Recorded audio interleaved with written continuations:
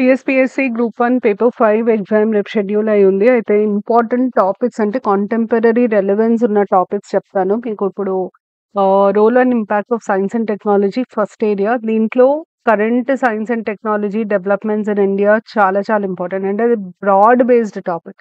దీంట్లో మనకి AI applications ఒకటి ఇంపార్టెంట్. తర్వాత క్వాంటమ్ మెషిన్ ఒకటి లాంచ్ అయింది. 5G, 6G important. Chandrayaan 3, 4 Aditya machine Gaganyaan ఇవన్నీ ఇంపార్టెంట్.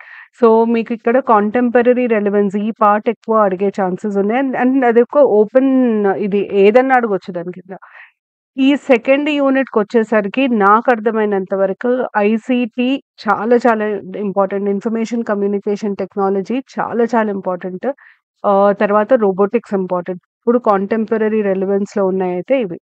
స్పేస్ ప్రోగ్రామ్‌లో నేను ఇంతకుముందు చెప్పినట్టు ఆదిత్య, తర్వాత చంద్రయాన్ 3, 4 కూడా అనౌన్స్ చేసిండ్రు. దాని తర్వాత గగన్యాన్.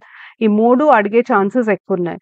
ఈ application of space technology in ఇండియాలో ఎడ్యుకేషన్, అగ్రికల్చర్, డిజాస్టర్ మేనేజ్మెంట్ ఈ 3 ఇంపార్టెంట్.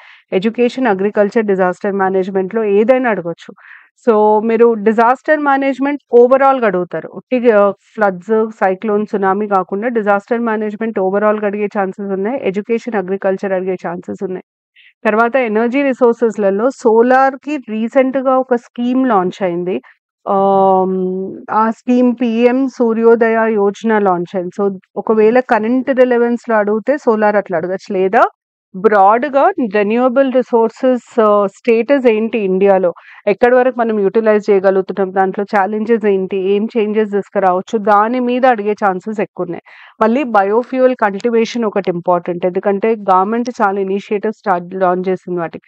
క్రాప్ సైన్సెస్ అన్నది చాలా బ్రాడ్ బేస్డ్ ఏరియా. అంటే క్రాప్ సైన్సెస్‌లో చాలా ఆహ్, ఆహ్, అంటే ఇది అడుగుతారు, అది అడగరు అని చెప్పడం కష్టం. కాకపోతే ఒక్కటి కరెంట్ రెలెవెన్స్‌లో ఉన్నదేంటి అంటే organic farming, zero budget farming, organic farming దాని మీద ఏమన్నా క్వెషన్స్ అడిగే ఛాన్సెస్ ఉన్నాయి. Useful and harmful plants and utility for mankind కింద. తర్వాత సెకండ్‌ది concept of biotechnology and application of genetic engineering, stem cell రిసర్చ్‌లో biotechnology in agriculture అడిగే ఛాన్సెస్ ఎక్కువున్నాయి. బయోటెక్నాలజీ ఇన్ అగ్రికల్చర్ మీద చదివితే బెటర్. ఫుడ్ బయోటెక్నాలజీ నాకు తెలిసి తెలంగాణకి సంబంధించి చాలా చాలా important. 99% food safety and security మీద క్వెషన్స్. ఎందుకంటే మనకిప్పుడు హైదరాబాద్ మొత్తము రేడ్స్ అయితున్నాయి. ఫుడ్ అడల్ట్రేషన్ మీద గవర్నమెంట్ బాగా ఫోకస్ చేస్తుంది. సో, దాని మీద క్వెషన్స్ అడిగే ఛాన్సెస్ చాలా ఎక్కువున్నాయి. సో, మీరు కంపల్సరీగా ఫుడ్ సేఫ్టీ అండ్ సెక్యూరిటీ చూసుకొని ఎళ్ళండి. ఇప్పుడు ఈట్ రైట్ మూవ్‌మెంట్ ఇట్లాంటివి ఉన్నాయి. అవన్నీ ఇంపార్టెంట్. తర్వాత మైక్రోబియల్ ఇన్ఫెక్షన్స్ కూడా బ్రాడ్ బేస్డ్‌గా అడగొచ్చు. కానీ కాంటెంపరరీ రెలెవెన్స్ అయితే టీబీకుంది. టీబీ నెక్స్ట్ ఇయర్‌కి ఎలిమినేట్ చేస్తామని చెప్పి ఒక టార్గెట్ పెట్టుకున్నాం కాబట్టి దాని మీద అడిగే స్కోప్ ఎక్కువుంది. అదర్‌వైజ్ మనకి వాక్సిన్స్, మలేరియాకి రీసెంట్‌గా వాక్సిన్ వచ్చింది. సో, అట్లా రీసెంట్ వాక్సిన్స్ చాలా ఉన్నాయి. కానీ వాక్సిన్స్ మీద కూడా ఒక్క క్వెషన్ అడిగే కంటే బ్రాడ్ బేస్డ్ ఎక్కువ అడగొచ్చు. అంటే మోడర్న్ వాక్సిన్స్ ఎట్లా పనిచేస్తున్నాయి? వాక్సిన్స్ ఎంతవరకు స్ప్రెడ్ ఆఫ్ డిసీజ్‌ని ఆపుతుంది?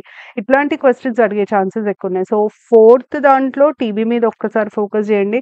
ఫిఫ్త్ దాని మీద బ్రాడ్ బేస్ క్వెషన్స్ ఎక్కువ వచ్చే ఛాన్సెస్ ఉన్నాయి. ఇవేమో మనకి రీసెంట్‌గా అడిగిన క్వెషన్స్. ఇంటెలెక్చువల్ ప్రాపర్టీ రైట్స్ ఒకటి, electronic toll collection on highways మీద, తర్వాత digital personal data protection act 2023 ఇది కూడా చాలా ఇంపార్టెంట్. సివిల్ సర్వీసెస్‌లో అడిగిన క్వెషన్స్. తర్వాత మనకి డీఐకొచ్చేసరికి 2, 3 జాగ్రత్తలు చెప్తాను. మీరు 30 క్వెషన్స్‌లో 25 క్వెషన్స్ చూస్ చేసుకొని రాయాలి. ప్లీజ్ నంబరింగ్ కరెక్ట్‌గా చేయండి. మీరు నంబరింగ్ కరెక్ట్‌గా చేయకపోతే మీకు ఇబ్బందయితది. నంబరింగ్ కరెక్ట్‌గా చేయండి. మార్క్స్ పోతాయి అనవసరంగా. సెకండ్ ఏంటంటే స్టెప్స్ రాయడం ఎట్టి పరిస్థితులలో మర్చిపోవద్దు. స్టెప్స్ మీరు ఇప్పుడు ఈచ్ క్వెషన్‌కి 2 మార్క్స్. అంటే they expect you to right at least 2-3 steps. ఆ 2-3 స్టెప్స్ అన్నా మీరు రాయండి. ఒకవేళ మీ ఆన్సర్ కాలిక్యులేషన్‌లో తప్పు పోయినా స్టెప్స్ రాసినందుకు మార్క్స్ వస్తాయి. సో, స్టెప్స్ రాయడం మర్చిపోవద్దు. కంపల్సరీగా నంబరింగ్ మర్చిపోవద్దు.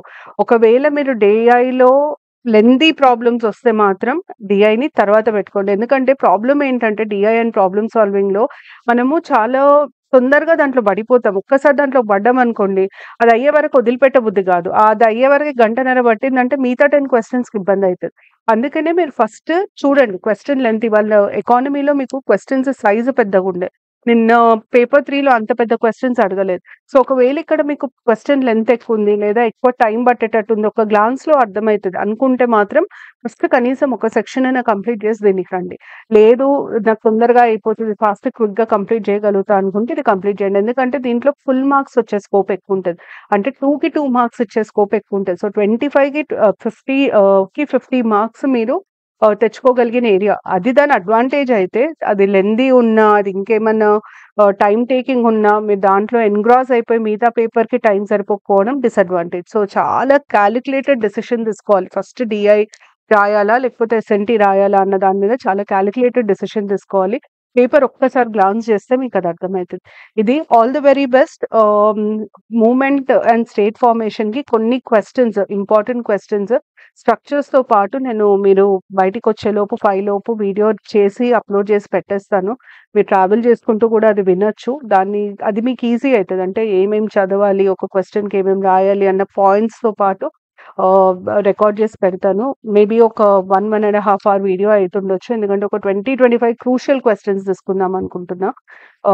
అది చేసి పెడతా. అది చూసుకోండి. అది మీకు హెల్ప్ అయితది. All the very best. బా రాయండి. Thank you.